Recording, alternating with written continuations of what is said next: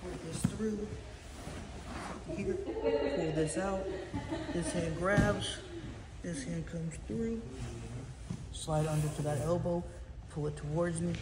Step on that opposite hip. And pull this across. Work this here. Get this in. And for whatever reason, I just got a weak choke. It's not working. I pulled it. Nothing's happening. So I'm gonna hook this foot in.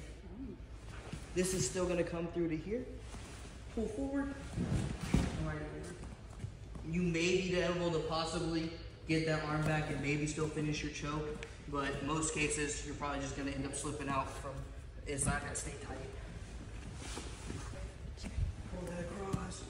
I get to my side, pull this elbow out, get that gi, and like I said, it's not tight, it's not working, or maybe I just know I'm not gonna choke him. So keep this elbow, hip in here. I wanna stay tight.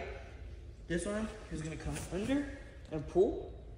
And all I'm gonna do is hip over and kick with this foot. This foot's here, kicking over, and I'm right here. And pull this here, get to the side. I go to sit up, and instantly maybe he's grabbing his gi, and I can't get this choke. So I'm stuck here, can't get my arm in. So this hand is gonna drive under. This hand's gonna come back. I'm gonna grab my own wrist, right?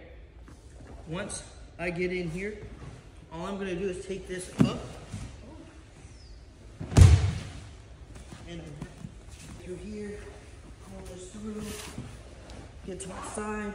For whatever reason, that choke's just not happening, that's fine. As I do this, there is a small hip out, right? Because I gotta make space for his arm to come on. This just slides back and grabs my own wrist. Once I do this, I'm tucking this arm in and pulling him towards me. With that arm towards me, I'm pushing this against his chest. Here, all right? Then you can sit up.